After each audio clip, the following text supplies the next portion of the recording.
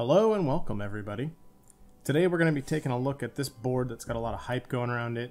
When it was first announced, it caught my attention because of the price point and the features that it offers. Now this is the Keychron V1. This is a board that is available from Keychron that has QMK support, south-facing LEDs, or excuse me, sockets, and on top of that, it's $64 for the bare bones kit without the knob, and comes pre-built for $84 without the knob. Now I opted for the bare bones kit here, and I opted for the knob version because I love exploded 75% layouts with the knob. So today we're going to take a look at this. We're going to see what it comes packaged with, and we're going to do a simple build with it and see what kind of performance you can expect in that sub $100 price range, or close to $100 price range. So let's go ahead and crack this open, and then I've got some switches and keycaps set aside here that we will put on it and see what kind of sound we can get out of it.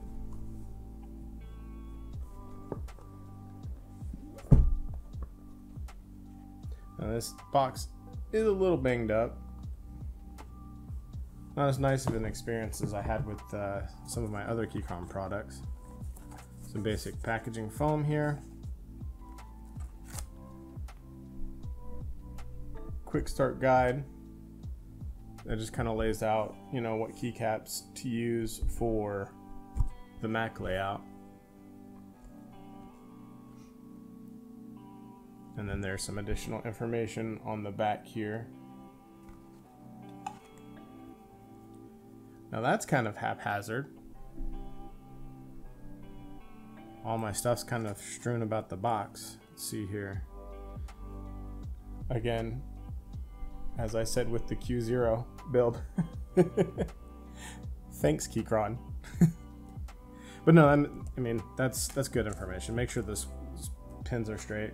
You get a little keycap puller here, which is quite strange considering that this is the bare bones and there are no keycaps on it. All right, we get a pretty decent, decent braided cable. So that is kind of nice. Not coiled, so not as nice as the Gas 67, but it's still braided. And I think, you know, I'd rather have a straight cable like this than the one that was provided with the Q1 that is coiled. Comes with a nice little, it's a USB-C to USB-C with a USB-C to USB-A adapter. And then we get a little hardware kit with some extras. So you get your screwdriver, and then an Allen key. And then they give you some extra screws, which is kind of nice. And then lastly, you get one of these. I feel like this costs as much to produce as a decent, like if you were to take the cost of these two items together and then just, you know, get a dual purpose one, I think it would cost less to produce. So nothing real amazing in that department. But let's hope there's something amazing here. All right. And then we just get user manual with what you would expect. And you can always find that on the Keychron website. All right, here we go. I'm expecting great things. It's the first time I'm seeing this.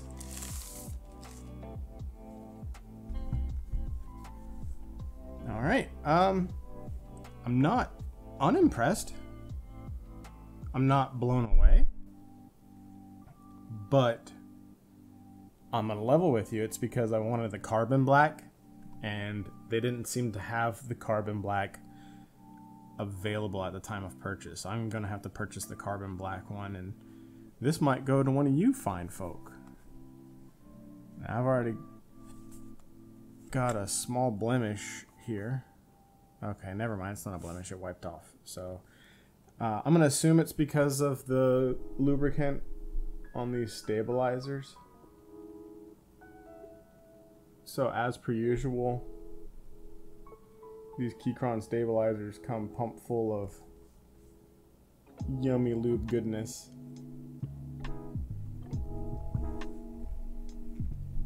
And honestly, I found that the Keychron stabilizers are actually fairly decent once tuned. So honestly, like, I don't know, they're serviceable, if you will. I've seen some complaints about them, but I mean, they're totally serviceable. So we do get this nice little knob, and it does come with the insert to kind of cover up that slot. I wonder if there is the ability to put an F13 under there. There's got to be, because I'm assuming it's, well, I was told in the Keychron Discord that it's not the same PCB. Because I was going to get the pre-built carbon black and then just put a knob into it, because I've got my own knobs and my own rotary encoders. But not too shabby. So let's break out our screwdriver kit and kind of dive into this a little bit. Now, I'm not going to take the PCB and plate assembly apart, just purely based on time. I don't think it's necessary, and we can kind of showcase that a little bit. Now, I'm expecting these to be the same types of hex screws. The knob comes off fairly easily. It's your standard knob with the D insert. But I'm expecting this to be very close to the Keychron the Q1 rather.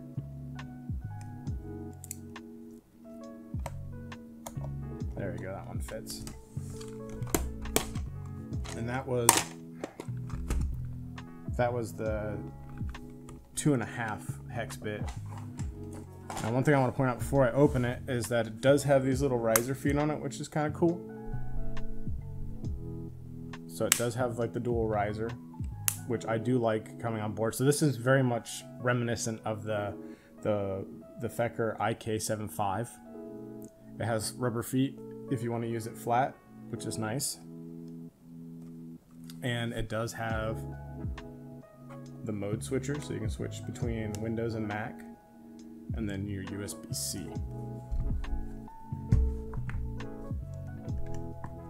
And what I'm most excited to see here is what's inside the silicone. So let's go ahead and get started taking this apart.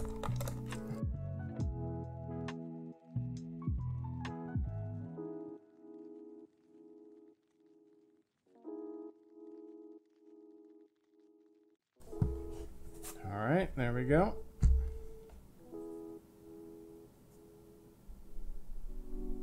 Kind of expected, you know, this is, I feel like this is the insert that you get with any of the Keychron knobbed products.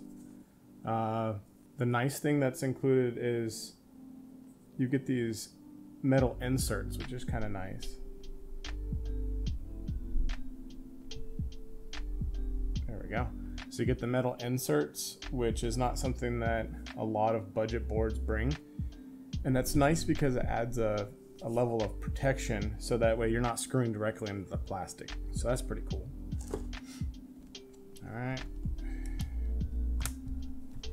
Now, I'm just realizing, for some reason I was thinking this was gasket mounted. This is not gasket mounted. This is a missed mark in my opinion, because I don't think it would have cost too much more. Instead of screws providing gaskets and slightly more material for the plate. But let's go ahead and grab another bit and take out all these plate screws, so that way we can get into what's behind there.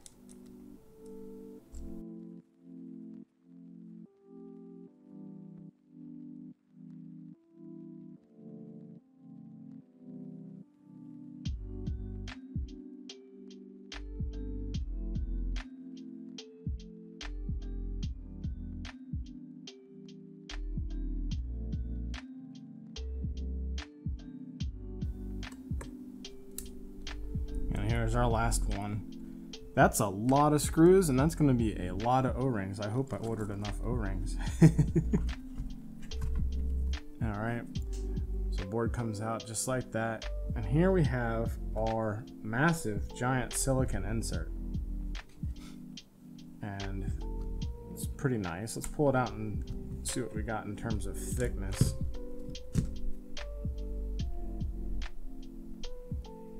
I mean, it's fairly thick. It's gonna add a nice little level of dampening. I don't know that this would be my preferred method, but this would make it out of the box, no modding.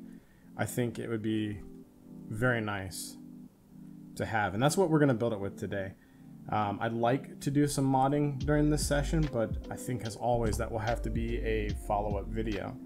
So let's go ahead and put that back in.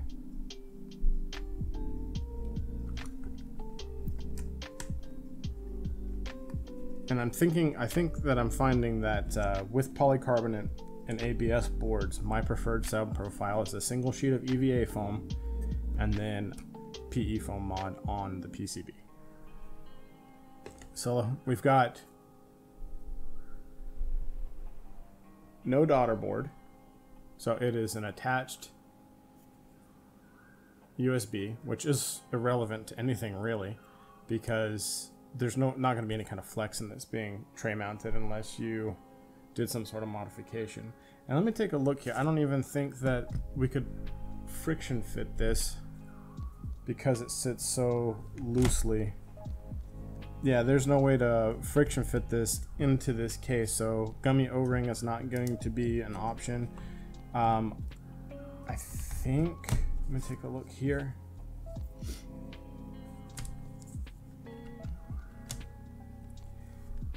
I feel like we could stack mount it, so we could cut out those standoffs and then we could use stacked layers of foam, because just with that silicone dampener, I think if we just remove those standoffs entirely, I might even do that now, because there's no point in the tray mount. It's not loose, so it almost doesn't need to exist. It could just be a sandwich mount in a way. But anyway, if we take a look here, some light on this, you will see that the sockets are all south facing, which is really nice. That's huge for somebody who's just getting into the hobby. And I think that's who this is for. This is for the person that just wants a nice board with a good feature set out the gate, decent stabilizers that can be tuned, so if somebody wants to learn to take baby steps into the hobby, they can tune their own stabilizers. It does come with, you can probably see it down in there, it comes with what feels like an EVA foam sheet plate dampener that's pre-cut. This does have QMK support, so you do have that functionality, which is pretty cool. So, do we or don't we even want to put the screws back in it? I am tempted. I mean, clearly want to put the screws back in it because I don't think it's going to sandwich. Let's put this back on.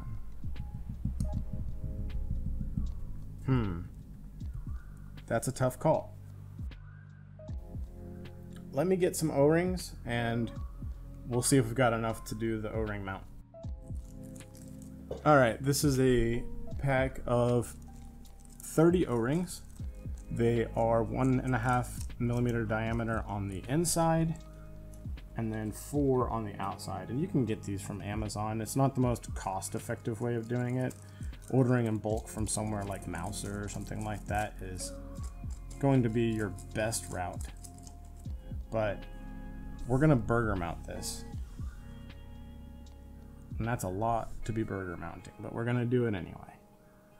So let's go ahead and get started inserting our O-rings onto our screws and our screws through, and then the second O-ring on that.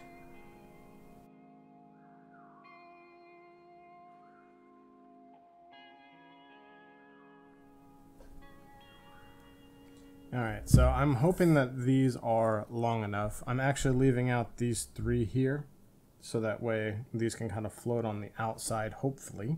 So let's get this back inside here. You want to make sure that your dip switch is aligned here, and this should slide right into the hole of the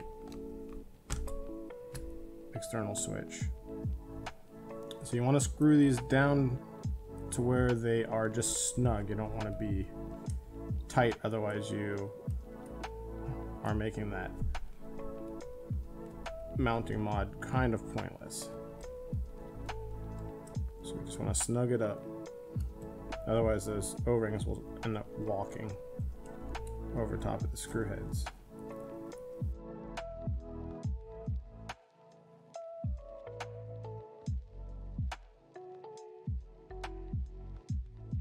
Alright, so we got those where we want them. Let's get the top back on.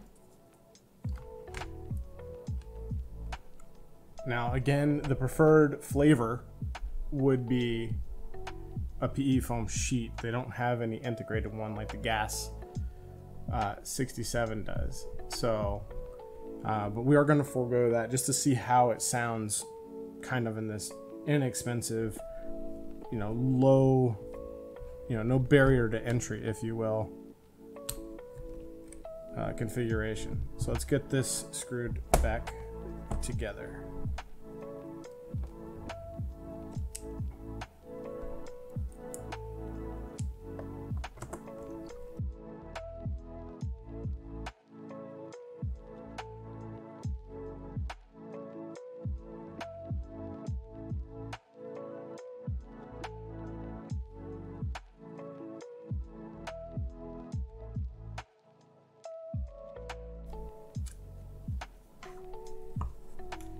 And there we go.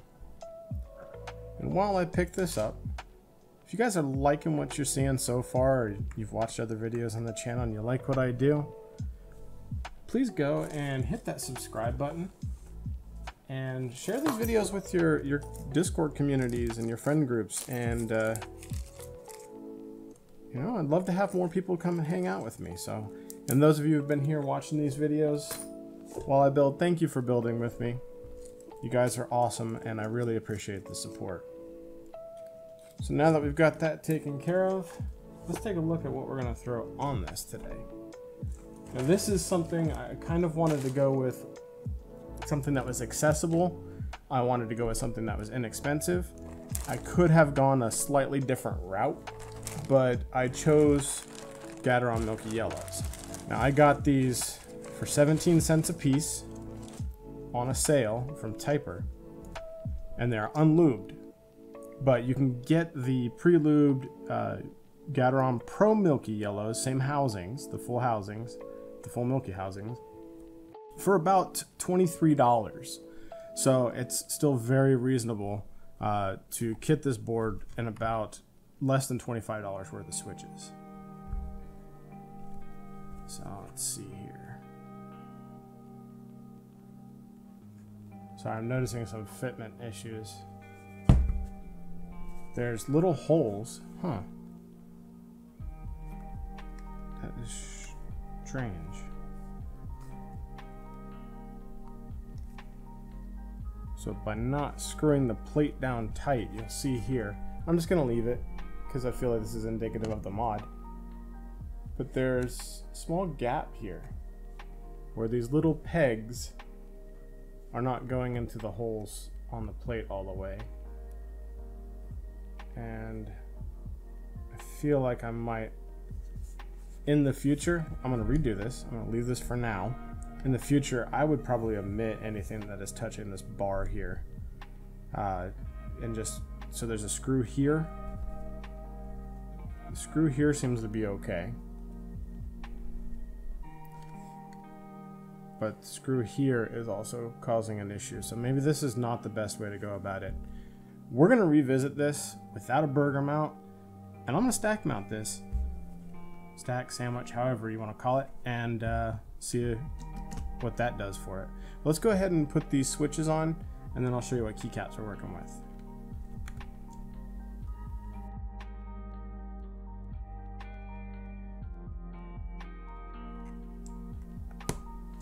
Alright, there we go.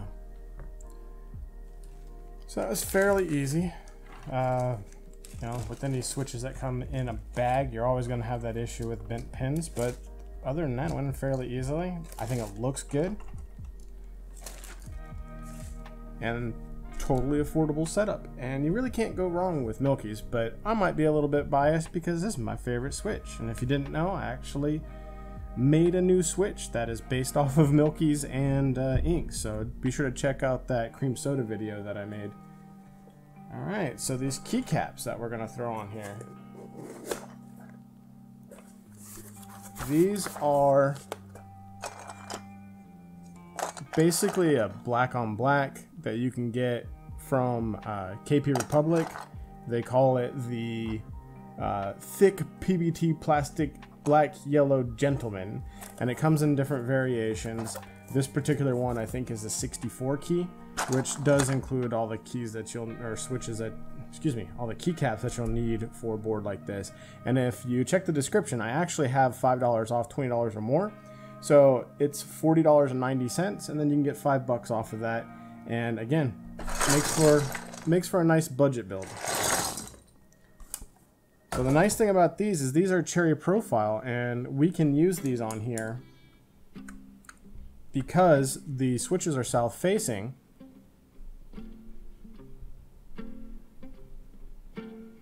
And they'll work without any kind of interference. So let's go ahead and get these switches on here, or these keycaps on here, and then we'll come back and we'll do a sound test.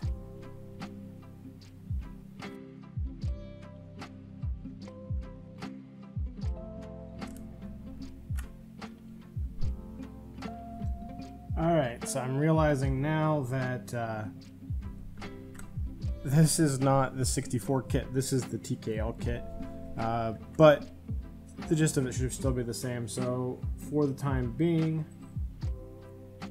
I'm going to run without some keys here because I don't think I've got enough to cover it, but we'll still get a typing test out of it. But I think I'm gonna have to get a different keycap set for it, because we do not have the appropriate right shift, or these little guys down here at the bottom.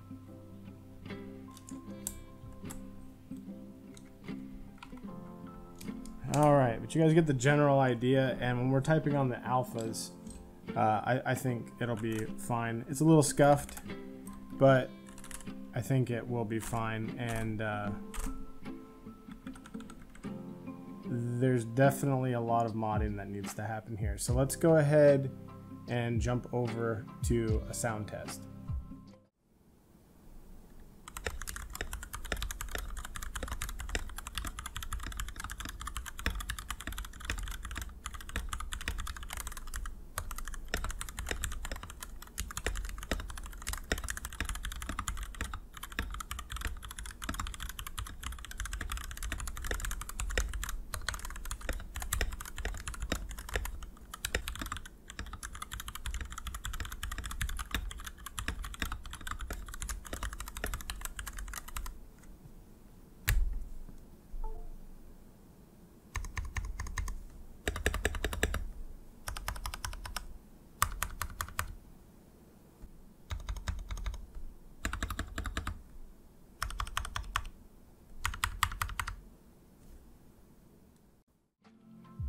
Alright, so thoughts on that sound test.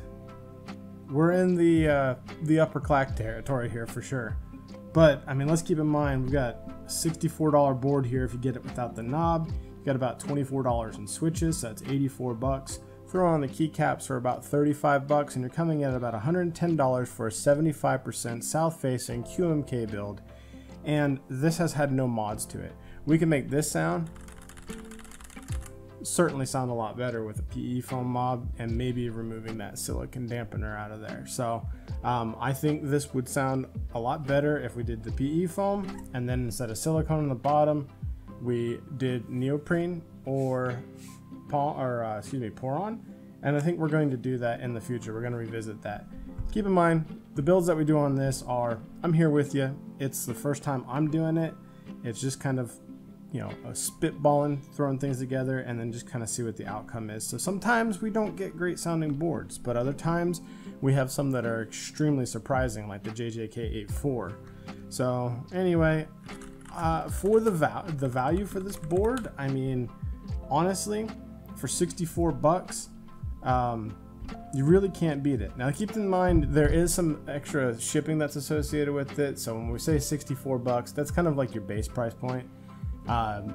They're actually becoming available on Amazon, and I think you can get the non-knob version for $74 with Prime shipping. So it's not too far off. It's in that same ballpark.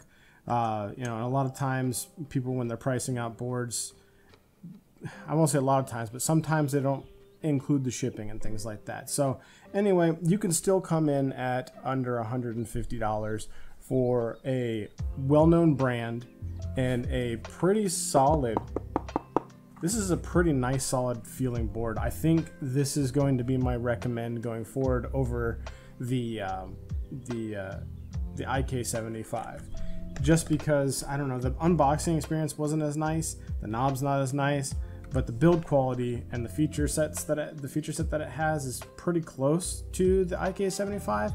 It's just missing the wireless functionality. But yeah, I mean, I think it's okay. I think these are the wrong keycaps. Clearly the wrong keycaps. Super scuffed. But what I mean is, like, I think if we put a little bit better quality keycap on it, or maybe you got something like an XDA profile, if you can use flat profiles, I think that would give a better sound. I was able to build the K8 out pretty good with Kale Pro switches and XDA keycaps, and it sounded really nice and deep sounding. So I'm going to revisit this board.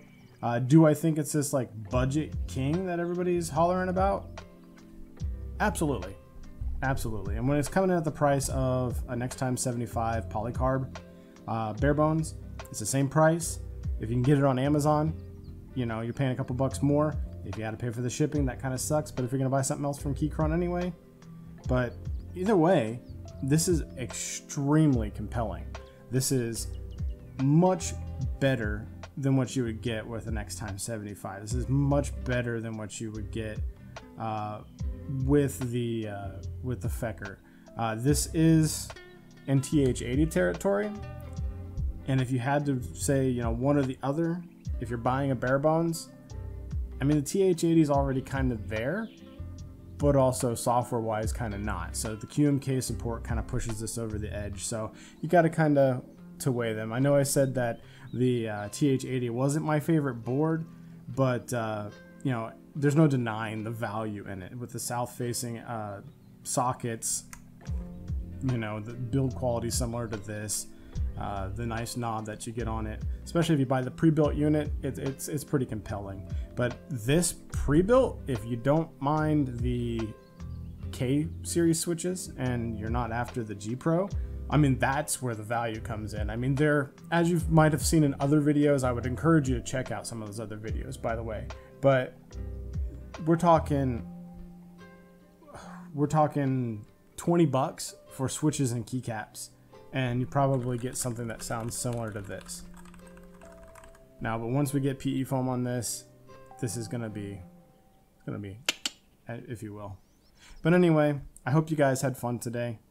This was a quick look. We're definitely gonna revisit this. I think this has a lot more potential than we've put into it today.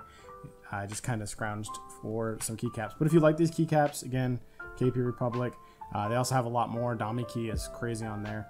And again, any purchase over 20 bucks, if you use code PUNCTURE, you get $5 off. So pretty good value there.